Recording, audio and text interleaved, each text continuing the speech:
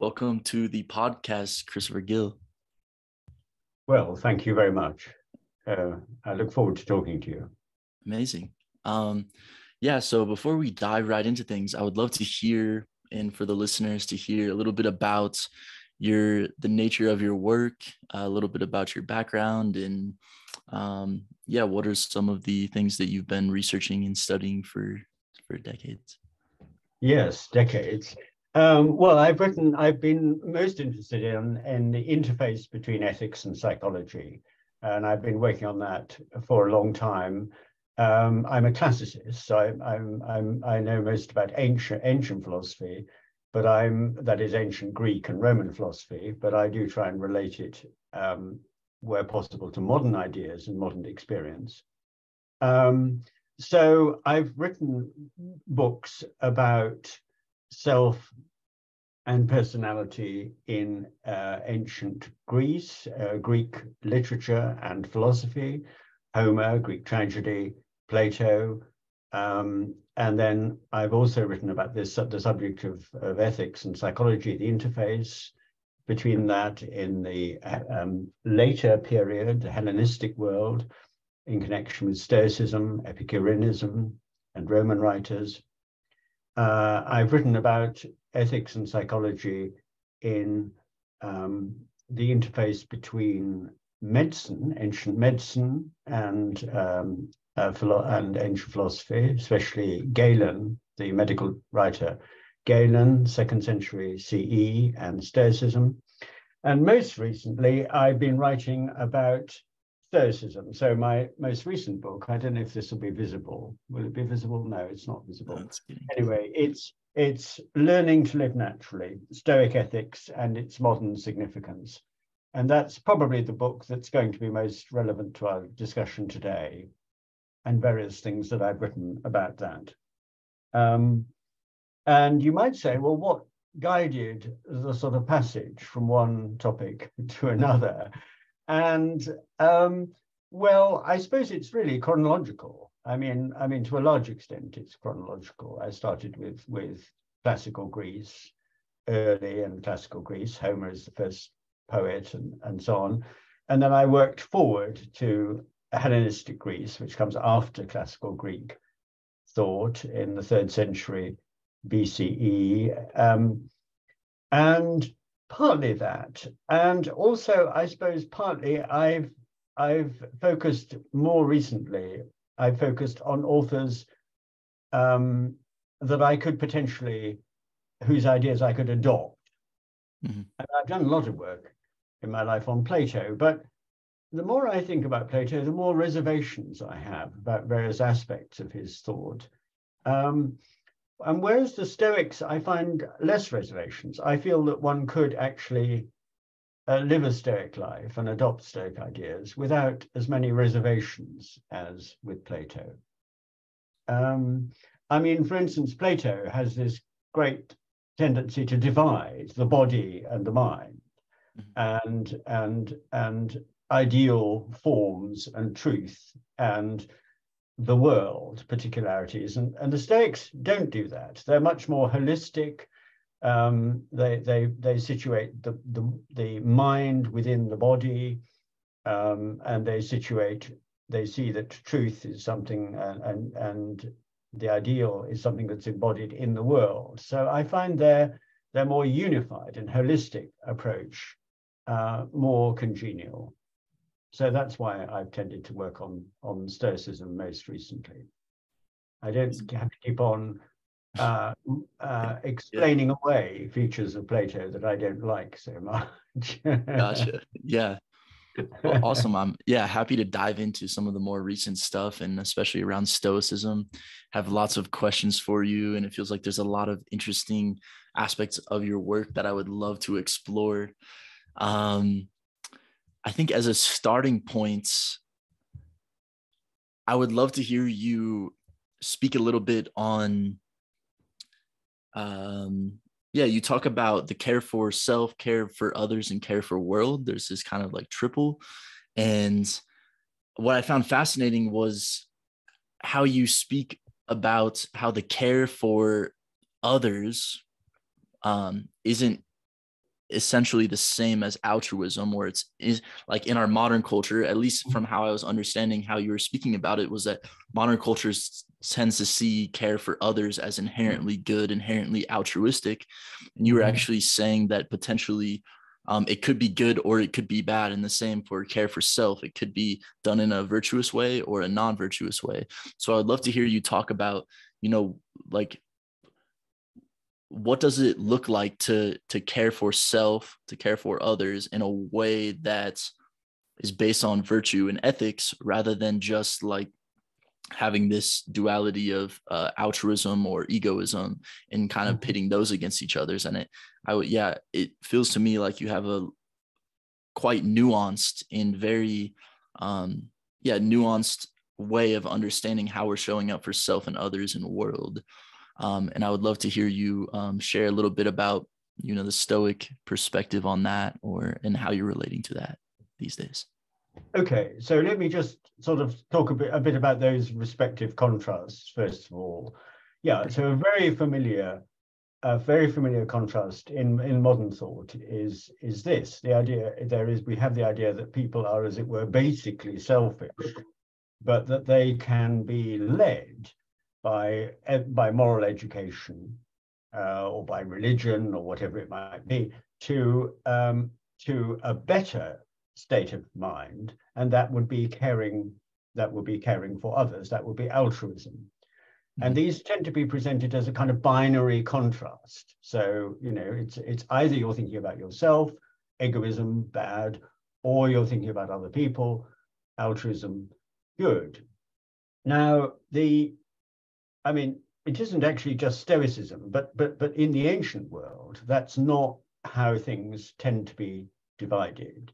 The contrast is between virtue and vice, between living badly and living well, and you can live well both in the choices that you make that relate to yourself, to your actions, to how you eat, how you drink, how you perform all the activities that are part of being an agent, or you can live well or badly in relation to others. That is, you will treat them unjustly, or you will lack courage, or you will lack wisdom in the way you treat towards them. So the whole map, as it were, is being divided up rather differently. The map is centered on virtue versus vice rather than on self and others. And this has a lot of very interesting implications, because there is a sort of problem about it. Well, there's several problems about altruism. Okay, so we're supposed to not care about ourselves, but only to care about other people. And yet, then you might ask, well, what about the attitude of other people towards us? Are they also meant to care about us rather than about themselves? Well, okay, fine. Well, perhaps that's the way they're meant to care. But then suddenly we've got quite a different picture now, don't we? If you combine those two things, we have a kind of reciprocity. We have a kind of mutual care, but of a rather odd kind. So one kind of care is okay, and another kind of care is not okay. I think there are huge problems, really, with the altruism model. We're meant to think about other people, not ourselves, and yet those other people are not meant to be thinking about themselves too. There's a kind of odd disparity about all this. It's also utterly unrealistic, because I think everybody's born into the world as a kind of unit, and yet we're also born into the world enmeshed with relationships.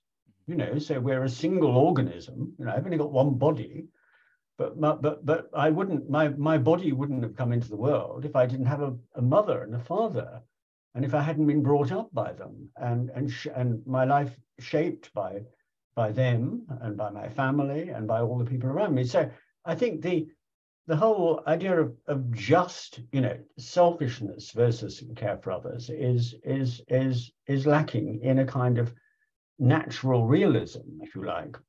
Mm-hmm. So yeah, does that help to make a start anyway? Yeah. Yeah, absolutely. So I would, yeah, it's definitely, yeah, that's a great start. I would love to hear. So what I'm getting is that in our modern culture, there's this like egoism bad, altruism good. Yes, And then you started talking a little bit about virtues and vices as a sort of yes. alternative. I would love to hear you like elaborate a little bit on the virtues and vices thing. Like, what does it Okay. look like to live according to virtues? And maybe that means focusing on oneself more than others for a little bit of time to develop those virtues, or like what is the reciprocal relationship of embodying Yes. these virtues in self and in participating in community and collectives. Yes. I don't. Right. Okay. So what? How do we learn about the virtues, and how do we express them? Or yeah, a good place to start Okay. is like what I think you mentioned like four main virtues, or like Yes. what Exactly. are Yeah. these Yeah. virtues that we're actually embodying in the first place? That could be a great Sure. start too. Sure.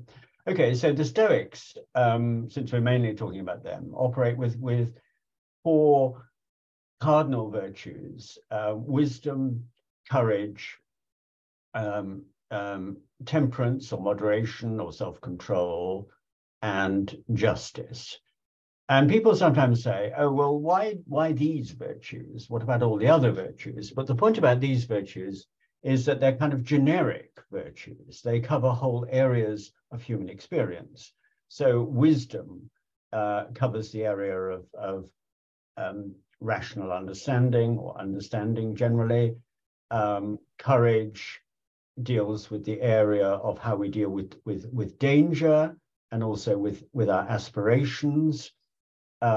Temperance or moderation covers the area of our desires and emotions, and justice covers our relations with other people, how we relate to other people.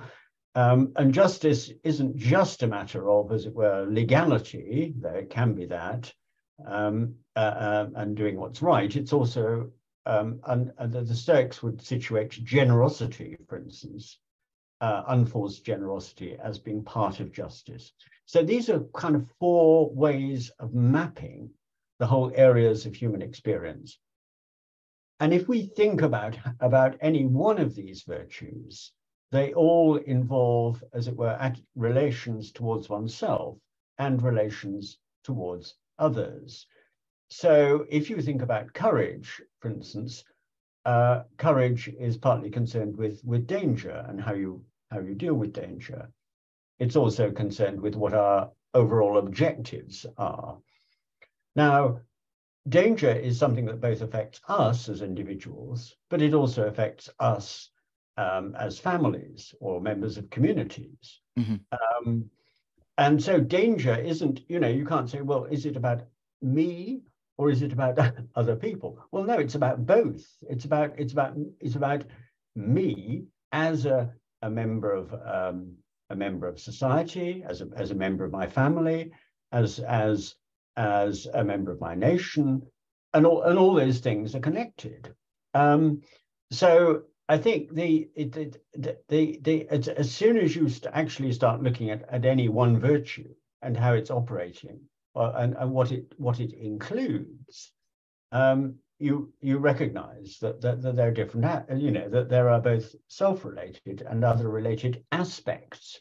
So it isn't that, on Wednesday I'm only exercising self-related virtues, and then on Thursday I, sort of look out of the window and decide, oh, I've got to exercise some other related virtues. Any given virtue has these different aspects to it. Mm-hmm. Even though you might be doing one on your own, you might be going out to fight, on your Mm-hmm. own. But of course, you're not fighting typically for yourself. You're fighting for your family, for your children, for your, and Right. so on. So it cuts. It's all a question of how you cut, how you cut the slices of reality, as it were, and how they bear on each other. But I think that the ancient way is in fact much more much more realistic in many ways, and the Stoic way in particular, and the tendency to contrast very sharply selfishness and other relatedness is both artificial and doesn't quite get, take us far enough into the reality of ethical experience. Absolutely. Yeah, and I've heard you speaking a bit on this in some of your lectures as well. When you speak on caring for nature, you speak about caring, you speak about how ultimately we are a part of nature. And so like if we're that, I'm trying to remember how exactly you said it, but basically our happiness depends on the flourishing of nature in some fundamental way. And it felt like I wanted to bring that in here because I'm curious to hear, and this might be a little bit of a detour, so take it where you may, but like how identity plays into this, because if I identify myself as this individual agent separate from the collective, from any of these communal things, then there's going to be this really hard distinction in my mind between self, like caring for self and caring for other. And what I'm almost hearing and what you're saying is this sense of like our identity as a self is also part of identity as participating in a community. So who I am, like if I'm caring for myself, I'm caring for the ways that I'm participating in community, participating in family, all of these things. And so I'm almost getting this sense that it's like an identity level thing of how am I identifying with myself as part of this collective, as part of nature, and then seeing that the flourishing of the community or the flourishing of nature supports my individual flourishing.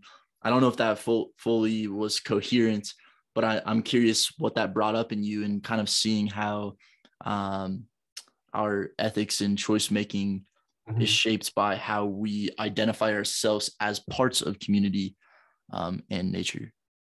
Yes. No, I see exactly what you're saying. Yeah, perhaps I could refer back to some of my earlier work, and one of the images I used in talking about Greek thought generally was the idea of the self in dialogue. Of course, when we use the words like self in the modern era, we tend to often think of the self as something rather isolated. The I. It's all about the I, or the inner I. The letter I. Right. This person, or it could be the I that looks out at the world. The various sorts of I's. But we do there's a tendency to think of I as the self, as something unitary. And I think in the ancient world, there's to the extent that they have a notion of self, it's much more that of somebody who is engaged in a kind of ongoing dialogue with others, that the self exists as the self is in dialogue. The self is a kind of interlocutor. The self is someone engaged in a kind of ongoing conversation. So it isn't that we have to, there's a self and there's society. No, we're all part of society. We're all participants in society. We're sharing in society. Society isn't a sort of great umbrella that's quite distinct from us. We make up the umbrella by our participation. So one image I use is of the self as engaged in three different kinds of dialogue. There's a dialogue between, as it were, psychological aspects, between aspects of the self, which are going on within us. There is dialogue with others, an ongoing dialogue with others. And a third kind of dialogue is shared reflection about the world. We sometimes tend to contrast dealing with others and so on with and direct engagement with reflection. But no, I think the Greeks tend to think of reflection and thought, theoretical work, as itself a kind of partnership. The Platonic dialogues, everything takes place in a dialogue. So thinking is something that you do with others. You solve problems, you address problems, you tackle the meaning of life with others. And so that's a sort of larger a picture that perhaps might be helpful. And I think that idea does apply also largely in Stoicism too. Mm-hmm. But I think that the further dimension that I've tended to bring in with Stoicism and their great interest in nature is that there is also the natural world, a further, if you like, and a further dimension of our kind of dialogue is also the dialogue that reflects the fact that we're not merely humans. Well, we are humans, but human beings are part of the world. We are an integral part of the world. And this is something the Stoics are very strongly aware of.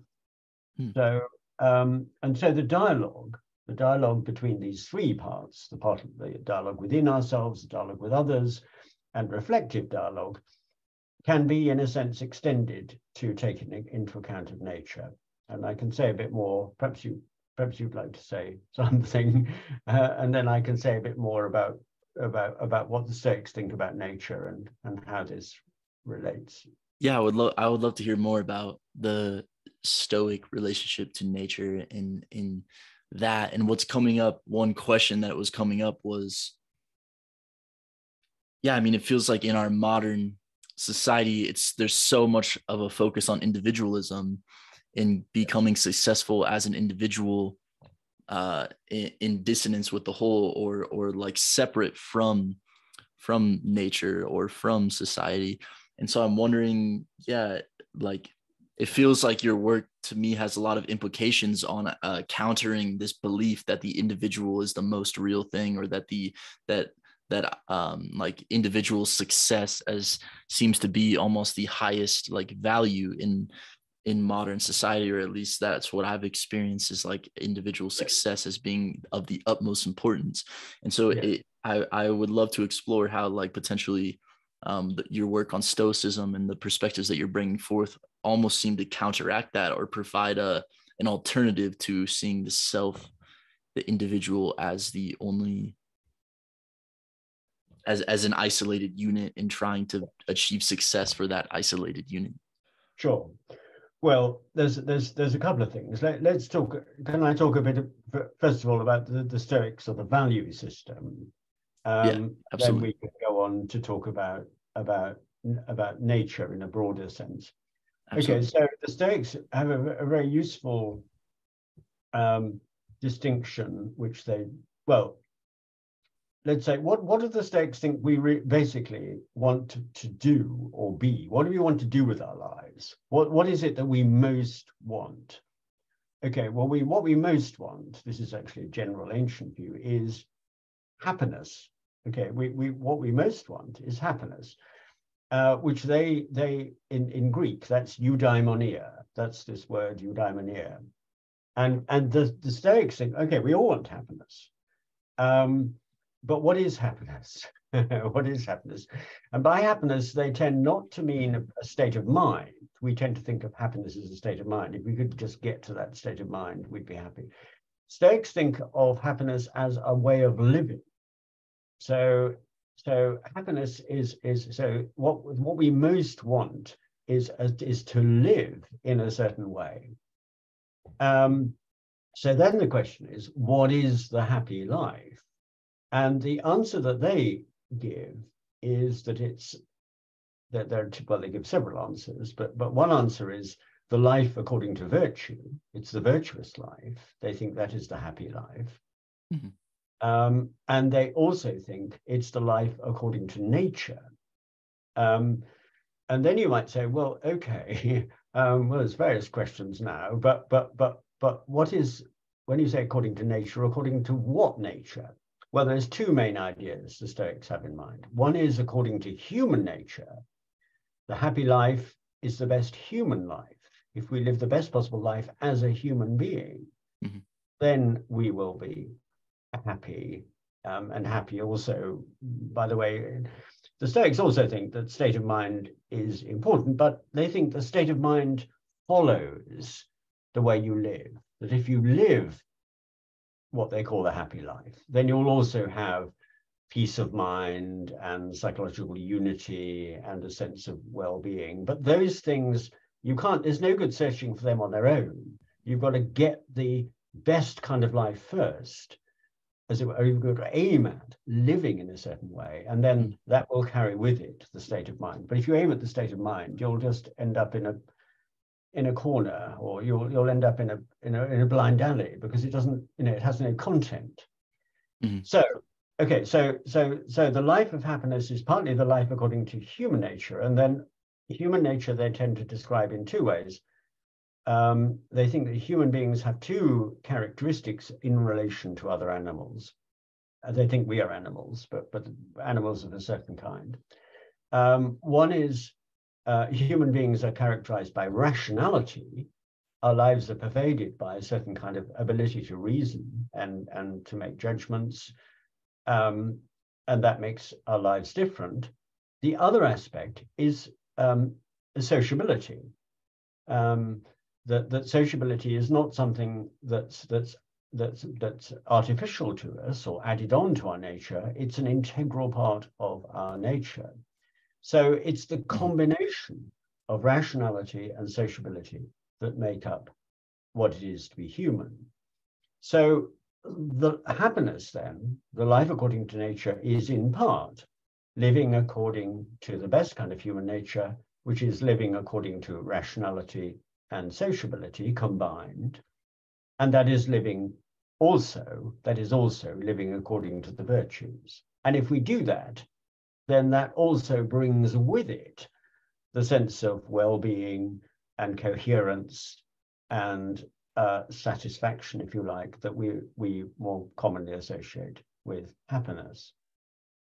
Do you see this more as a striving for the virtues rather than like in achieving them? Is it like a constant a dynamic process of consistently trying to come into alignment with them? Yes, it is. That is how the Stoics see it. So it isn't as if, oh gosh, I'm now 16. I ought to have all the virtues, or gosh, now I'm 18, or oh gosh, 22 now, so I've got the virtues, so that's it. Okay, it's over. Game over. Now I'm wise, brave, temperate and just, and well, I just have to kind of, I just have to perform these various stuff. No, it's not like that. Mm-hmm. No, these are ideals that we work towards. Mm-hmm. And we don't know at any given time how far we've got. You might say, oh dear, that's not very good. I want to know exactly, have I reached level 3? No, maybe I've reached level 5. It isn't like that. No, these are ideals. They have this idea of the wise person. And people think, oh, that's pretty useless. What is this wise person? The wise person is just what each of us are.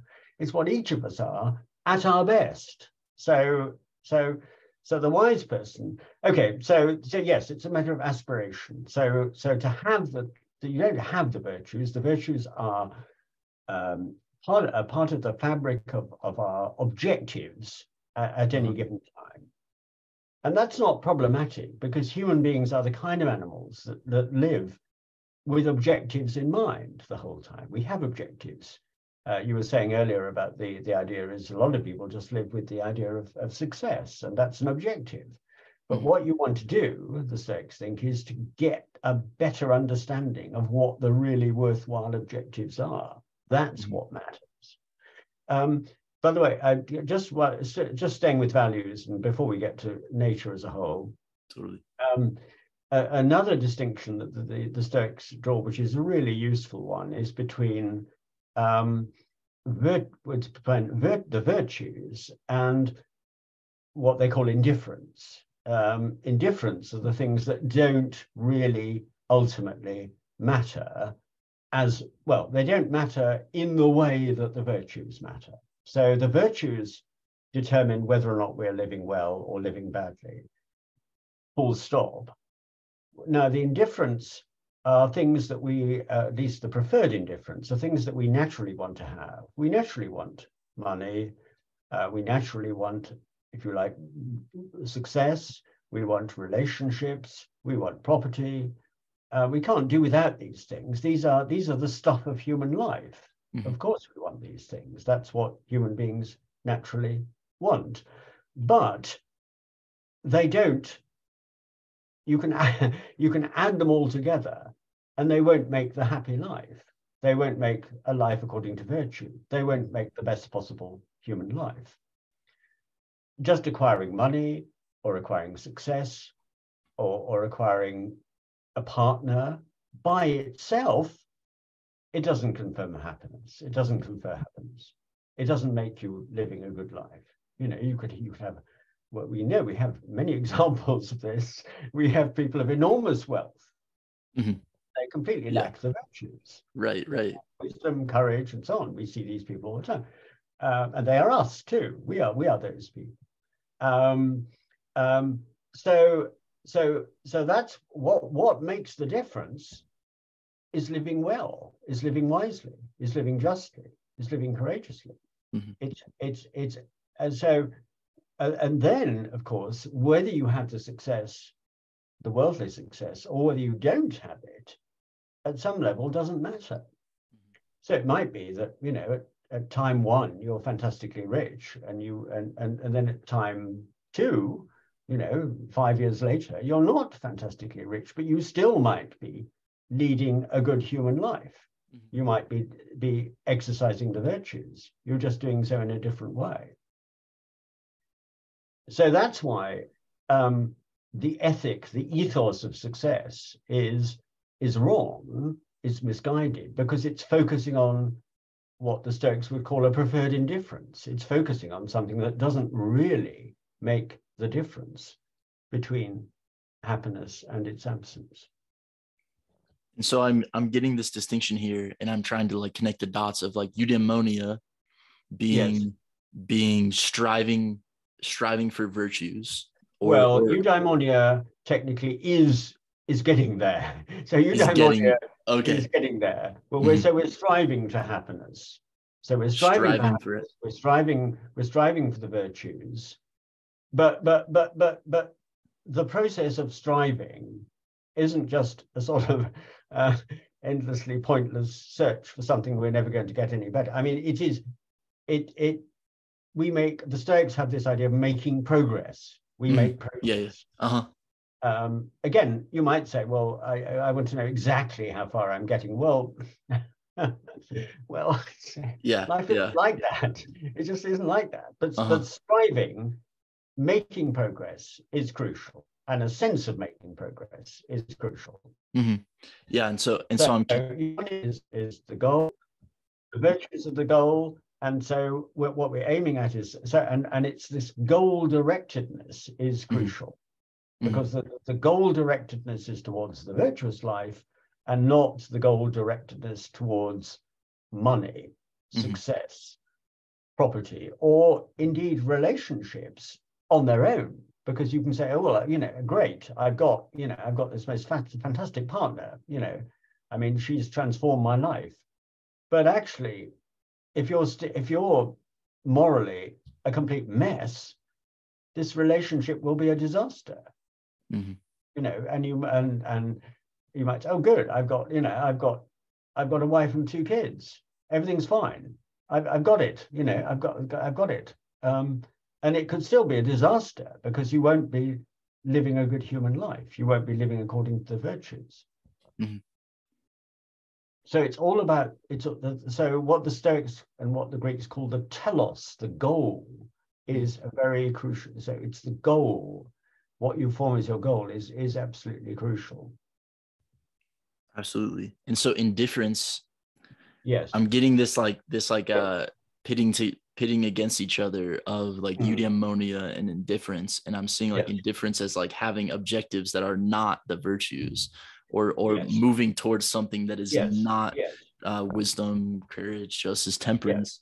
And exactly. What the thing about the indifference is, people think they are the good.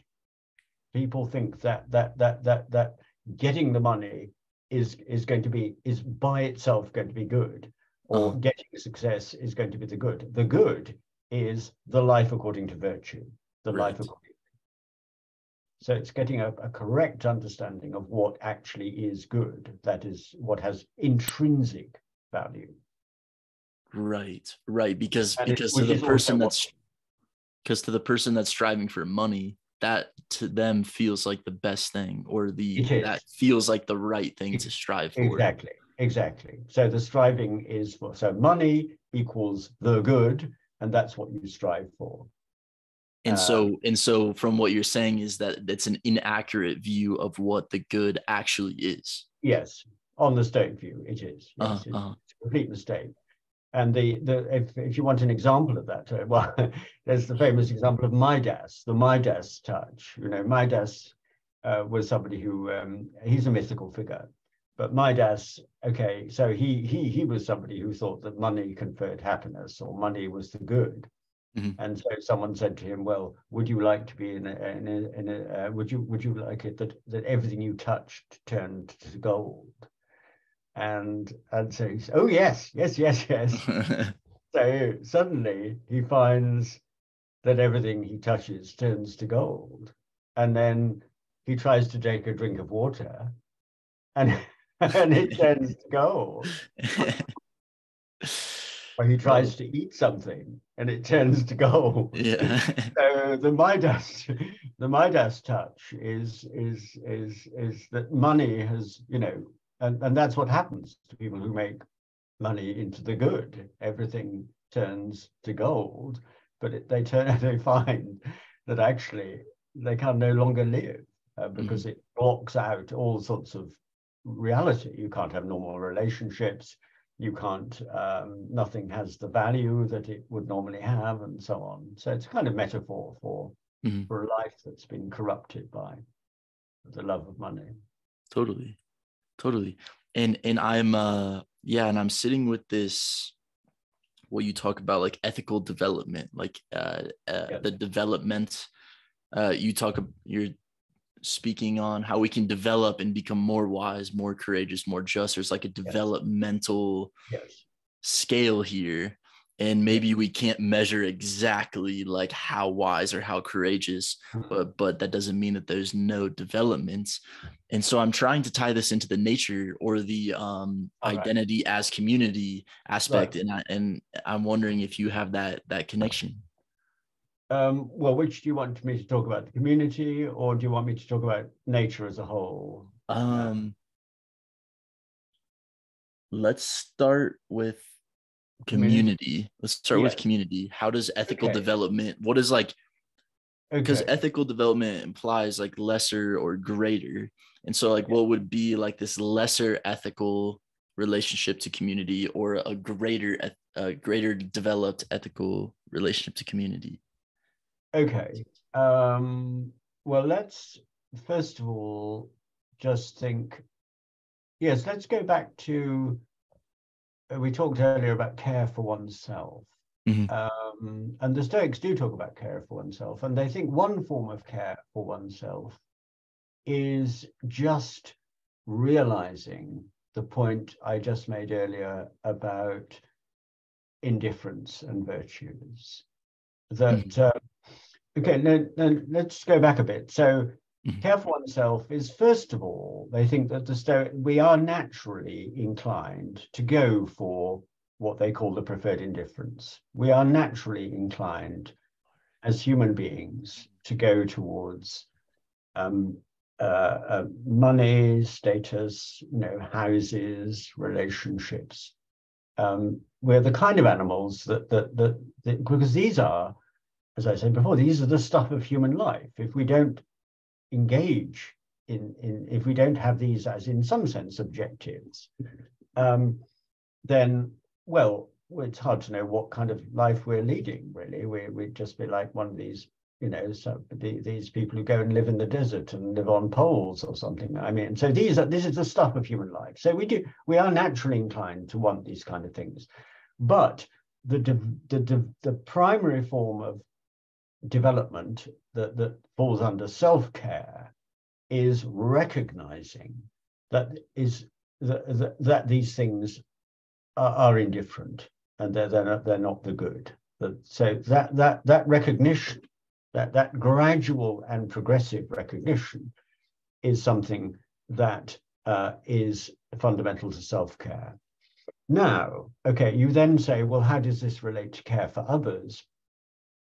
Well, any of these indifferents have, if you like, a self-related aspect or an other-related aspect. So when we want, say, typically when we want property, supposing we want to acquire property, we want to acquire money, we're not normally thinking of ourselves just as a kind of isolated unit. But we want these things for the people who share our lives. So you want to get a job, you want to get an income, and of course you might then be just a single adult on your own, but normally you've been brought out by a family. You might still be living with that family, or you might have formed your own family, and so indifference normally have something that relates with both as a self and as somebody who cares for others. So acquiring indifference and making these indifference part of your life is normally both a self-related and an other-related activity. Mm. And then, okay, so that's just the indifference. So the indifference are both self and other-related. And then as you develop the virtues, so you're trying to develop, trying to develop in such a way that you are choosing, you're selecting with wisdom, or you're selecting with courage, or you're selecting with temperance, or you're selecting with justice. And so you're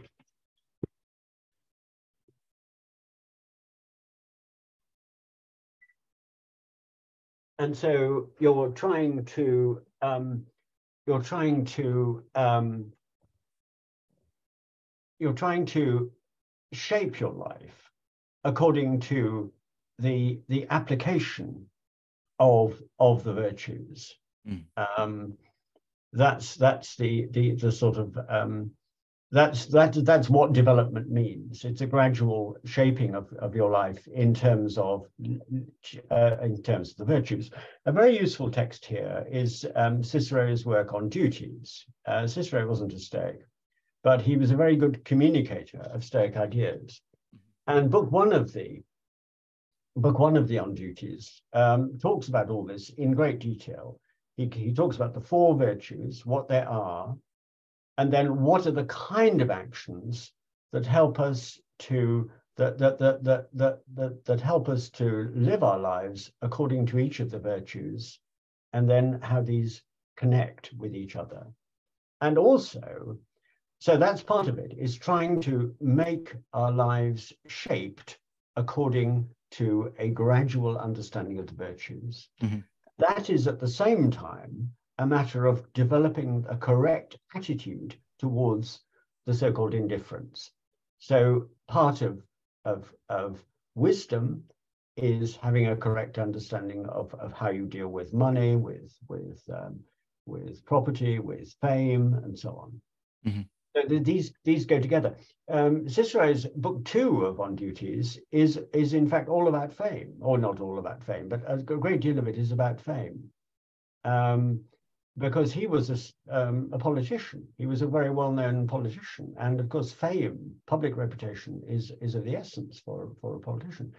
So he talks at great length about about fame. But the point he makes is that the only fame that's worth having is fame that is based on living your life according to the virtues. So if you live your life according to the virtues, he thinks, ideally at any rate, it's that will produce fame and reputation and public support. And it's the only worthwhile kind of fame that's worth it. So celebrity, okay, you want to be a celebrity. Well, having celebrity by itself is worthless. now, but it could be worth something if what you're really trying to do is to lead a good life, and that becomes known. And you might say, well, it's being known is of no importance. Well, it is of no importance in a way, but it could also help you to achieve certain objectives that you're trying to use the virtues in a way. So when you have these podcasts, you're trying to exercise the virtues in a way that will arouse an audience, and the audience may become engaged in what you think are worthwhile activities. Mm-hmm. And so you're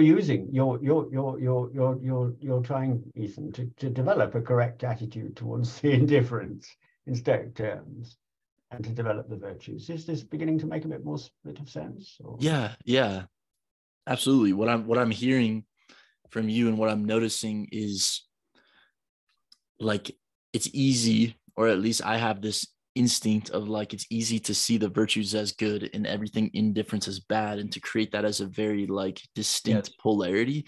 What I'm hearing and what you're saying is there's a little bit more nuance to it, where it's not that the indifferences are bad, but that pursuing them for their own sake is bad, and that pursuing the virtues, if like you're saying, we still need a house to live. You still need to, like, put food on the table, so you're going to need money. And so what I'm hearing is, like, in pursuing the virtues, there will still be the indifferences as, like, aspects of your life, but what's important is that the virtues are the objectives and not the indifferences. And so if I'm pursuing wisdom and arouse fame in the process, then as long as virtue is the objective, that's not a bad thing necessarily. If the fame is coming afterwards or as a byproduct of the pursuit of wisdom, as long as I don't start liking the fame too much and then make that my objective instead of the wisdom.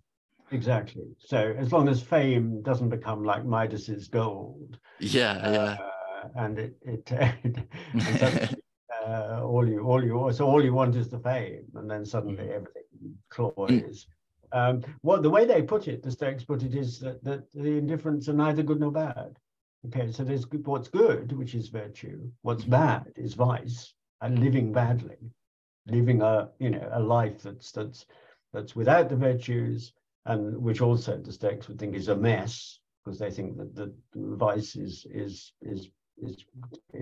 has no structure or organization. But the indifferents are neither good nor bad. They're neither good nor bad. They can contribute to a good life if they're well used, and they can contribute to a bad life if they're badly used. Absolutely. That's really makes a lot of sense. But now you've been trying to get to nature as a whole. Okay, so the other way of understanding happiness is we have the life according to nature. Okay, so happiness is the life according to nature. We have the life according to human nature, and we have the life according to the nature of the whole. Well, what is the whole?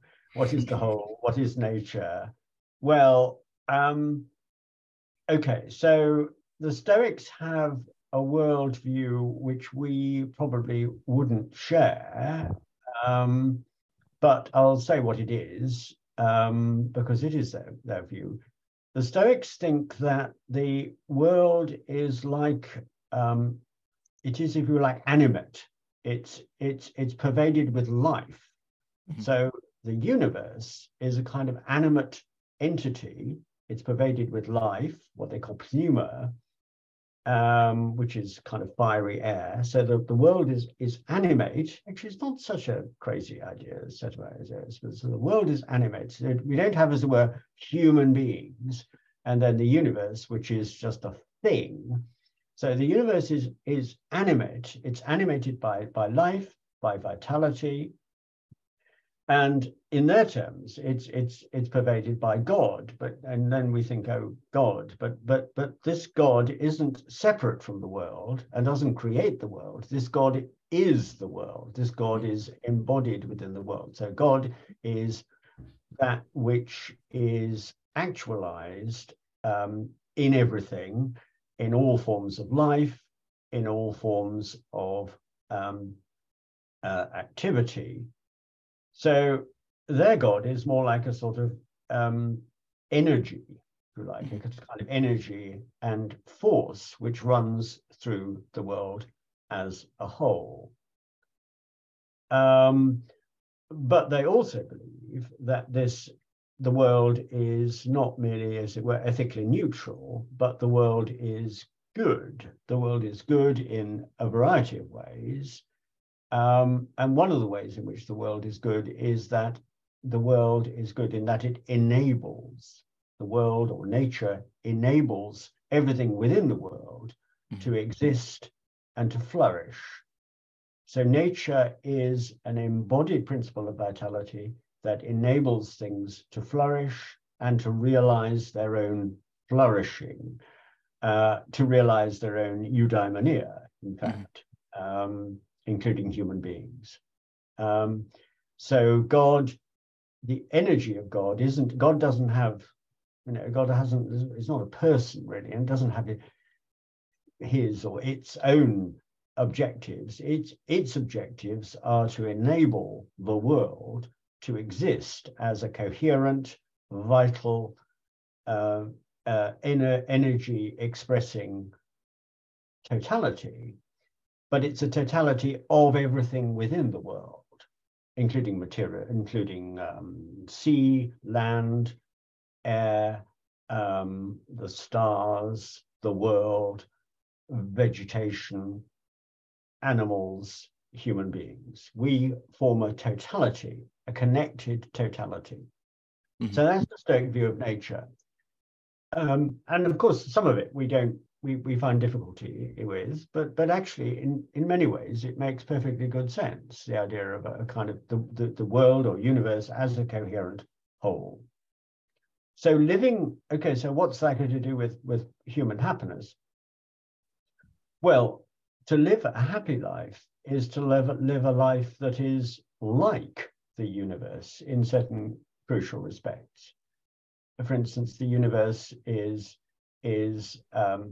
has directed energy. It has energy that's directed in a certain way, that has a clear objective and focus.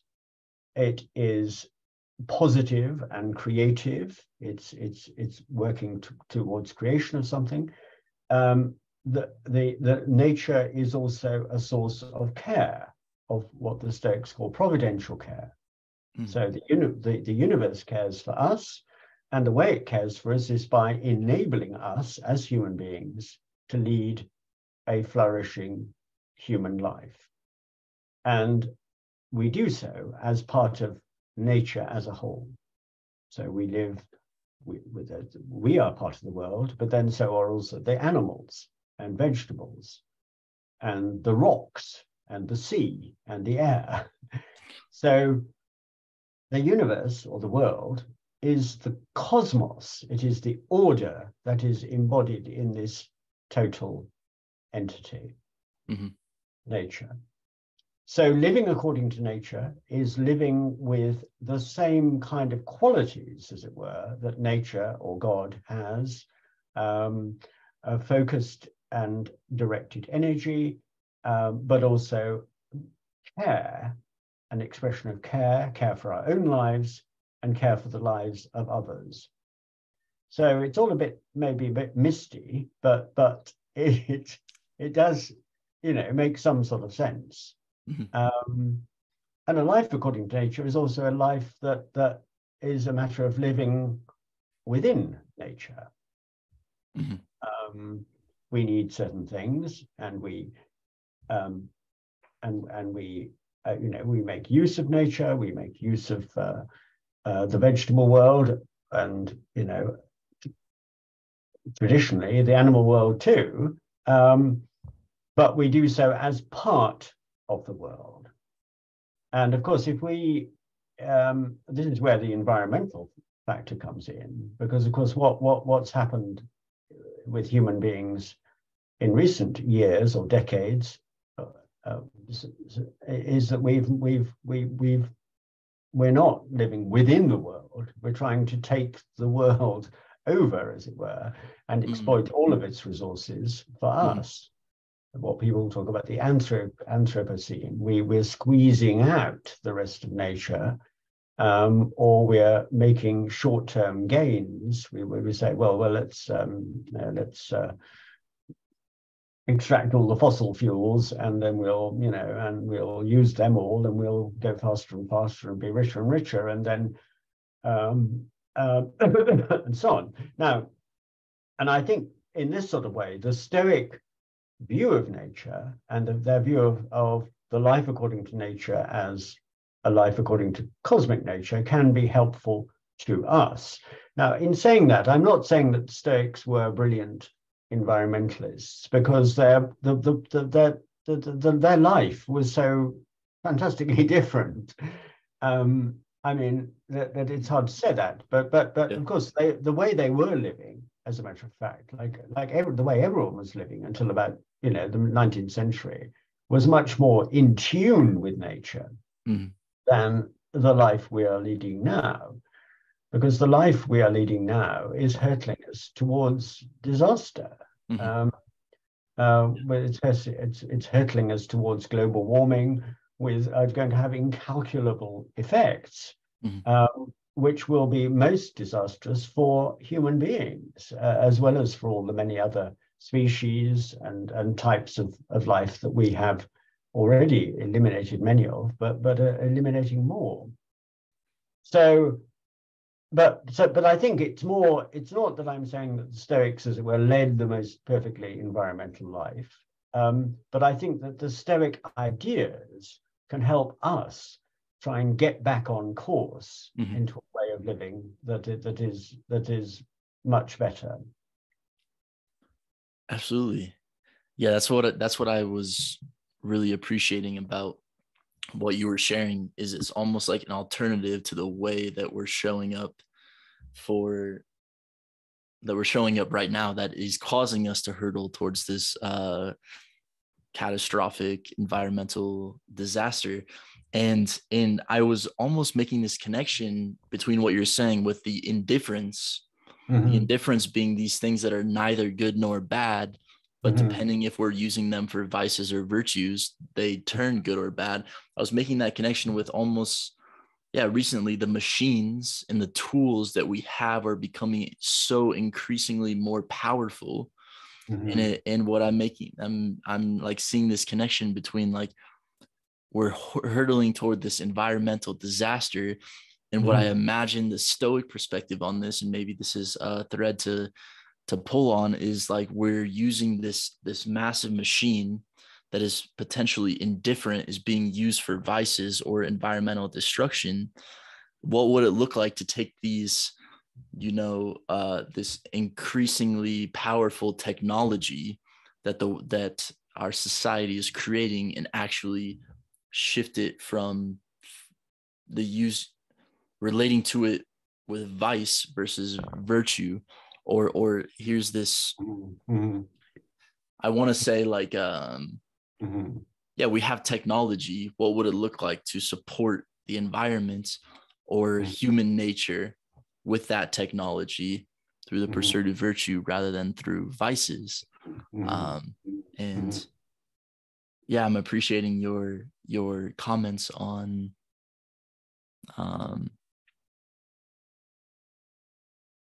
what does it look like to live a life in relationship with the environment? And I find it fascinating. It's a little unclear to me still, the you were saying the qualities of nature that the Stoics have of like creative energy, and how that kind of fits into this conversation too.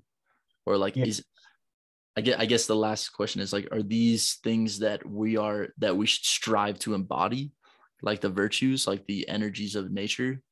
Or is it like, how do you relate to, like, enacting those as a part of life? Well, yes, I think that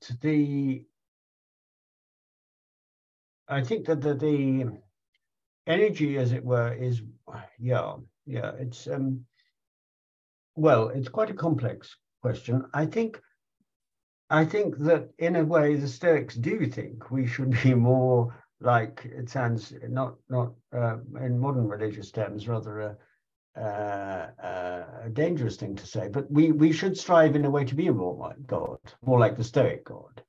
Mm-hmm.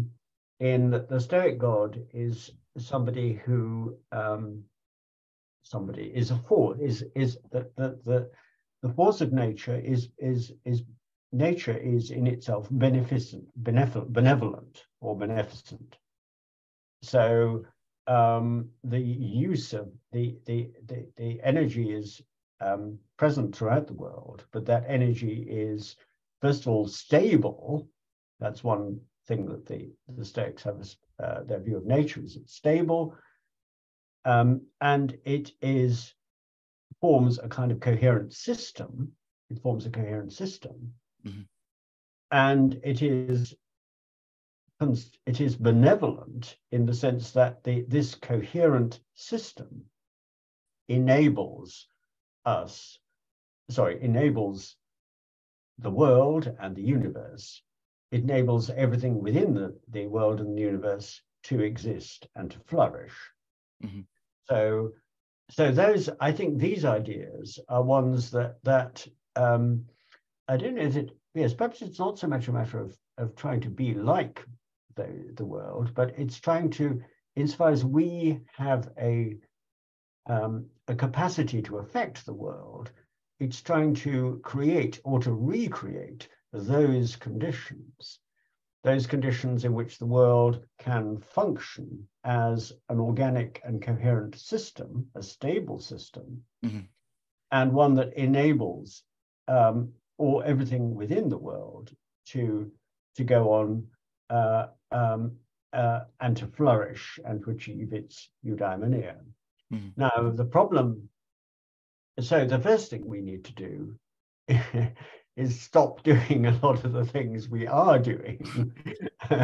I mean, we have to stop thinking, well, what really matters is my eudaimonia, that's all that matters, and it's a matter of, or we have to kind of get a better understanding of what eudaimonia is, so we don't think, well, the most important thing is that I have a good feel-good factor, and then if I will only get my really good feel-good factor if I I have my vacations exactly where I want to be, even if they're the other end of the world. If I've got the money, I can go there, I can, okay, well, I'm just creating lots of, my carbon footprint is huge, and I'm building a massive hotel in places that are actually deserts, and so on. But that's okay, because at least it gives me a big feel-good factor.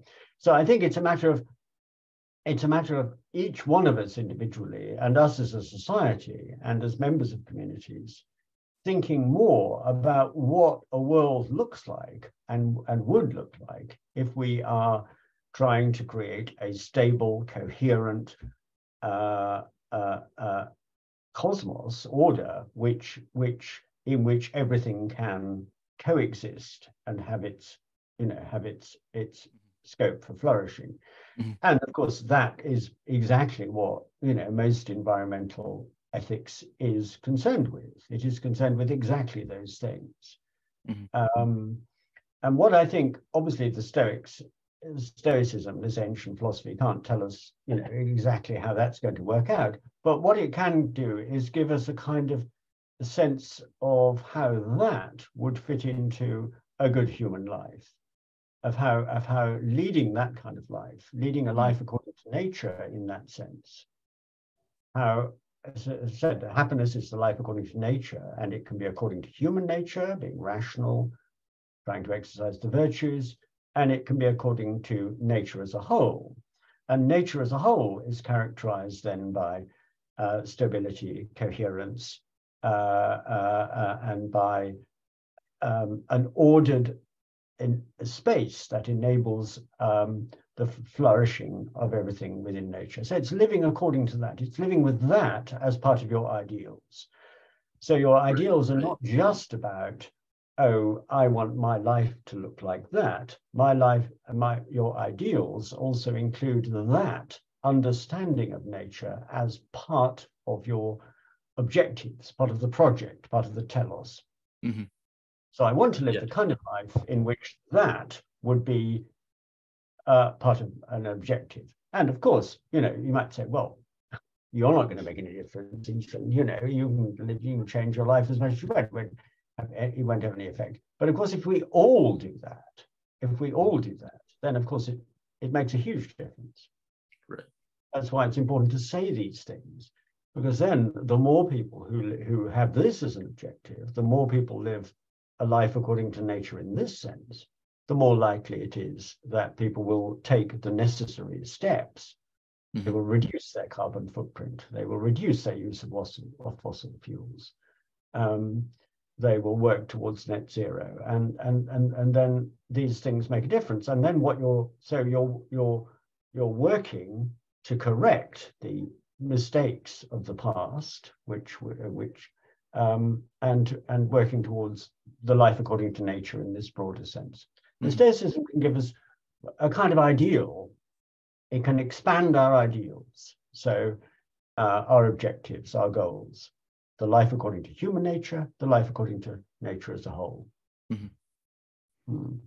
Yeah, which is also care, and we're caring for ourselves because we're leading the best possible human life, and we're also caring for others because we're all affected by this. We're all in it. We all have the same environment. Yeah. Yeah, I'm noticing as I asked that previous question, there was still like a very individualist frame I was coming from of like, what do I embody from what you just said to be more virtuous? What I'm noticing now is from what you're saying, I appreciated was it's more like, how do I act ethically in relationship to the environment in a way that supports its own flourishing? And it's less like, what do I'm noticing it's less like, what do I embody, and more like, how do I act in a way that supports the flourishing of nature, because ultimately I'm a part of nature, and nature's flourishing is my flourishing. And so it's more like the ethical and decision-making frame in response to or relationship to nature. I appreciate that, the clarity and the distinctions that you were bringing. Yes, it's partly the we. It's a question of thinking of not I, but we. Mm-hmm. It's partly thinking of oneself as part of the community, your own community, your immediate community. Of course, that's one of the Stoic ideas, the community of humankind. Mm-hmm. So we should think of ourselves as the center of a series of concentric circles. We're a member of there's me here, there's my family, my partner, my neighbors, my community, my country, and so on. Out you go, and then you've got the human race, but also this we needs to be expanded in a further sense, because we're also part of nature, and we affect nature. And the more of us act in a certain way, the greater the effect on nature. Absolutely, I love it. I see we're almost getting up on time. I'm wondering, there's any closing thoughts you want to share that feel unresolved, or that you or maybe or maybe your book? Well, you did in one of your you did mention it, or in your preliminary questions you mentioned the four persona theory, the theory of the four roles, and I think maybe we could say a little bit about that, because it might be helpful too. Yeah, totally. So the Stoics think that we have four roles, and it also brings in this question of individuality that we touched on earlier. So we have four roles. We have roles as a human being. Okay, so that's a primary role. We're all human beings, better or worse. And we've got, we can all aspire to the qualities of a good human being, of being rational and sociable and living the virtues. We also have our own individual role.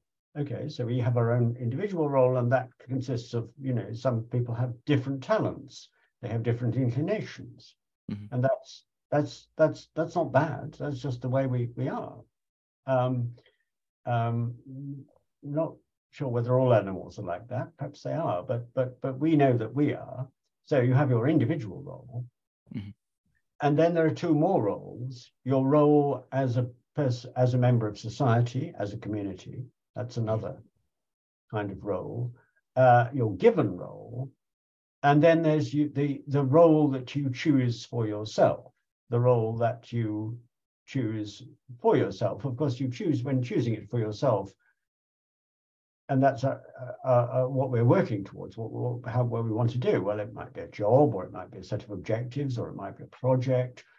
But the last is a kind of composite of all the other roles, because when you choose, you're not just, you choose a role. If you choose well, you choose a role that's right for you. So if you have a certain kind of character and you shove yourself into an environment that you hate, you're not choosing very well. Mm-hmm. But you're also choosing, of course, for others, for the other people who share your life and share your concerns. And you're also choosing as a good human being. So if, say, you have this wonderful job opportunity, it just involves, killing people, then you're not really choosing as a good human being. But now we want to say, I think in the light of all we've been saying about nature, is that you want to, as well as all these other roles, another role you would choose is yourself as your fourth or fifth role might be as part of nature, and as somebody who is an aspect of nature and wants to promote the flourishing of nature as a whole. So I think instead of the 4-role theory that we find in Cicero, we might want to make 5 roles to bring in nature as a whole. We might not have needed to do that if we lived a bit better before, but we do need to do it now. Yeah. And so roles can be helpful. And so are you saying that using these roles as frames, they can help us make better ethical decisions? Yes, because they can just say, you might say, well, oh gosh, somebody's just said, why don't you do this? And then you can test them against these different roles. Right. Say, well, it seems quite attractive, but actually, no, it doesn't seem attractive because it's completely in conflict to leading a good human life. Right. Or it might seem attractive, but no, it's not attractive at all, because it means you've got to completely subordinate the relationship you have to your partner, or the relationship that you have to your family, mm-hmm. or your child. I mean, so it can provide you with, and then the same is true of nature. You might say, well, this is a terrific job. It just involves me in flying all over the world on a permanent basis and building up a huge carbon footprint. So no, I won't do it. Mm-hmm. So I think it provides a series of kind of useful registers that can help to keep us away from the life according to Midas. Totally. I really like the role that you talked about of like our personal like predispositions, or like there's certain things that we're predisposed to, and then mapping those on to how are they, in what ways can these predispositions take form in ways that support nature, community, collective, so on and so forth. So we don't have to think, oh, I'll just focus on the things that that I'm good at, or that I'm inclined to. You think of the things that I'm inclined to as a human being, or as part of nature, mm-hmm. or as right. It's putting them all together. That's what Cicero says. It's creating a kind of consistency. It's consistency between all these different roles. It's when all the roles can be played at once that then is a consistent life. And actually, that's another of the Stoic definitions of happiness. Happiness is consistency. And it's and of course, just on its own, it doesn't seem a rather empty idea. But when it's fleshed out in terms of these 5 roles as we got now, or some of the other ideas, then the idea of consistency makes a lot of sense. Not just picking lots of things up, but making them consistent, living them in a coherent way. Consistency as in using these as guiding principles for our actions in a consistent way? Yes, yes, and also making a whole, making a life as a whole, and not just, you know, in different little bits. It's trying to make make it as a coherent whole. Of course, there's more Right. than it isn't just kind of thinking now that you've got to do various things, but it's trying to achieve that degree of consistency, so that when someone Right. says, "Oh, well, why didn't you take that job?" Well, you will say, "Well, I didn't want to live like that. Mhm. You know, I didn't want to live that kind of life." Totally. Totally. It's almost like building up like votes for the objectives or the type of life that you want, Yes, and every decision almost as like a vote for yes, it, and building up coherence that all those yes, votes are in going in the same direction. yes. You're voting. You want all your votes going in the same direction, and that will lead you closer to the life according to nature. Absolutely. Happiness. I think we can close. I remember you making an example of, yeah, like choosing not to go on a vacation that like in a faraway remote place. And I just heard you relate it with the 4 or 5 roles. But I also heard you, I think in the lecture, talk about how it relates to virtues. So Yes, I'm wondering, like, is there this like connection between the 4 virtues and the 4 roles, or like do they like support each other in some way? they support each other. They're different. You can't correlate them exactly, because you can be wise in relation to any of the roles, or you can be wise in relation to the way you put the roles together. They're two different. They're two different. They're two different ways of thinking about how you live your life.